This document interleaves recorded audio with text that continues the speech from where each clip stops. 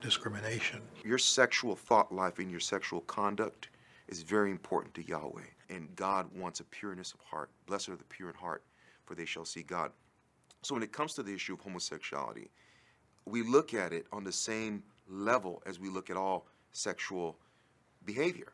And of course, for Christians, especially in the context of church life, of religious life, it is considered sinful. The Greek word for sin is hamartia.